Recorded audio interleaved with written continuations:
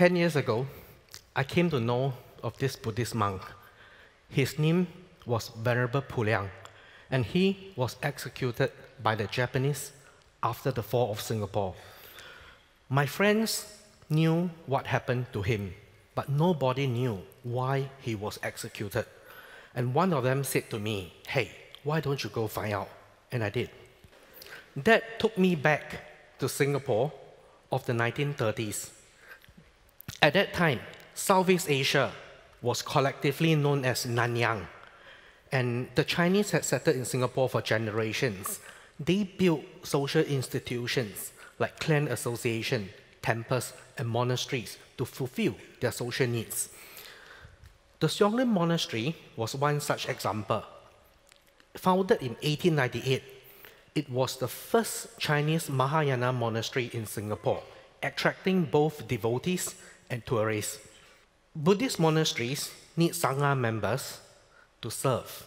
So it was in this context that Venerable Pu Liang arrived in 1912. In 1917, he became the 10th abbot of the monastery.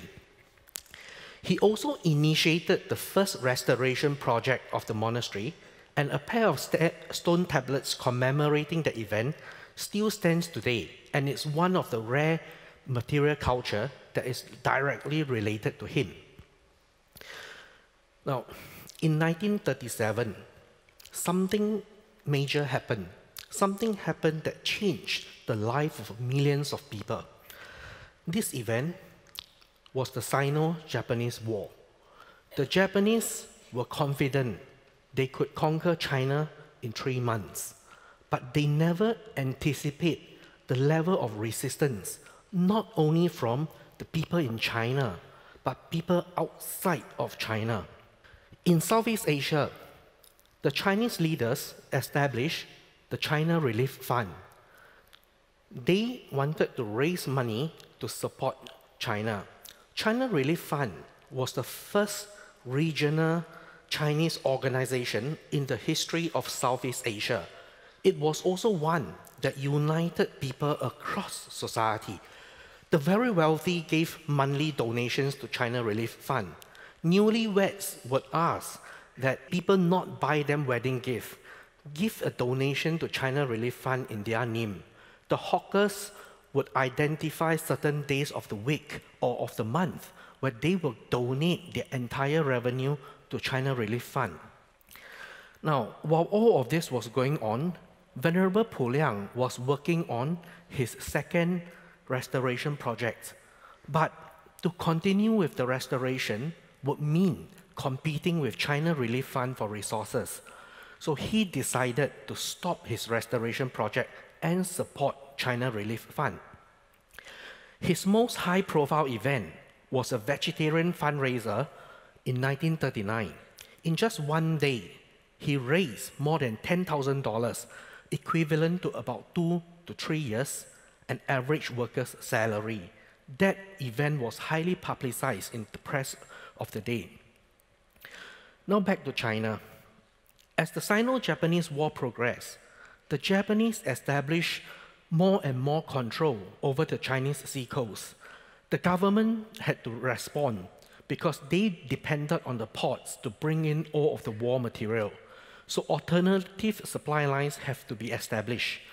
One of them involved shipping the war material to Yangon in British Burma, and then by rail up to Laoshou. From Laoshou, the goods had to be sent by road into Kunming, and this road had to be constructed, and this road was the famous Burma Road. And this is how the Burma Road looked like. Now, you have a road, but you need drivers. You also need mechanics to sustain the flow of goods. But China did not have enough drivers or mechanics. So China Relief Fund was asked to recruit drivers and mechanics from Southeast Asia. This was the first advertisement that they put up in 1939. So between February to September 1939, 3,200 volunteers left Southeast Asia to serve on the Burma Road. These drivers and mechanics were collectively known as the Nanyang Volunteers. although people assume these 3,200 volunteers were Chinese men, but that was not the case, because there were also some Indians, there were also some Malays, and 4 women drivers, Chinese women drivers, whom I was told were very good drivers.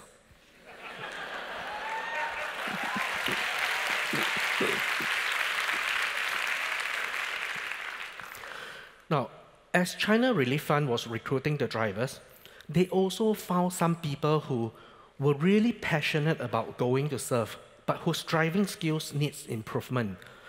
They decided, hey, why not train them and then allow them to go? But in order to do that, they need somebody who is trustworthy and who has a place for them to build a driving school. And that person turned out to be Venerable Pu Liang. He allowed the driving school to be set up inside the monastery. So several batches of volunteers lived in the monastery, were trained, and then left for service in China. The 3,200 Nanyang volunteers, many of them died during service. Some died of malaria. Some died because of accidents on the Burma Road. Others were killed when the Japanese conducted air raids over the Burma Road. Those who did not manage to escape after the fall of Burma were also rounded up by the Japanese. They were either shot on the spot or buried alive. Now, when the Nanyang volunteers sailed off the harbor, they usually sang to themselves a song called Goodbye Nanyang. They bid farewell to their second homeland, but it was also the last time they saw their family members, and it was also the last time the family members saw them. Because a lot of people who were supporting China Relief Fund, they can be said to have participated in this war from the relative safety of Singapore, of British Singapore. They never expect the war to arrive, but it did. 15 February 1942, the British surrendered, and the Japanese launched the Chinese massacre Sokching. Their target was China Relief Fund leaders and anybody who was involved in the recruitment and training of Nanyang volunteers. A group of soldiers arrived in Xionglen Monastery, arrested Venerable Pu Liang, took him to Changi Beach, where he was executed. When I first started on this journey, I had no endgame in plan. It was largely a self-funded solo journey. I just wanted to collect as much information as I could. I wanted to find out what happened. But along the way, I collected a lot of data, and I decided I need to put them all together and have it published into a book.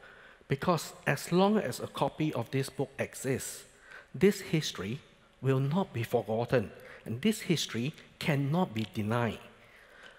The book was launched in 2009. After the launch of the book, I decided maybe a documentary will help to spread this history faster and to a wider audience. So I began working on a documentary. Working on the documentary meant having to look at a lot of original war footages. It was very difficult to look at all of those scenes.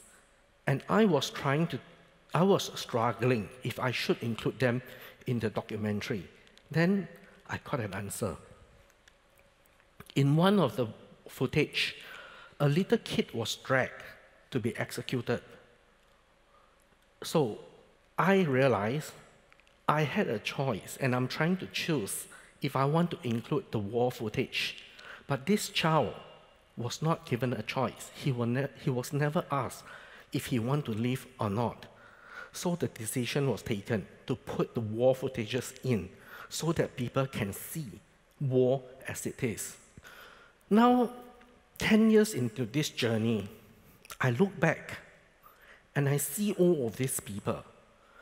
Something happened outside of their control, and it changed their lives forever. But the response that they made, the choices that they made, in turn changed the course of history. They became the agents of change.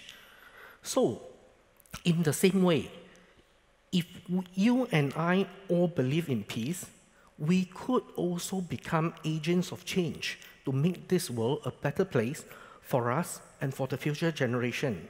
And that, I think, is the best tribute to all of these people who give up their lives for greater good of society. Thank you.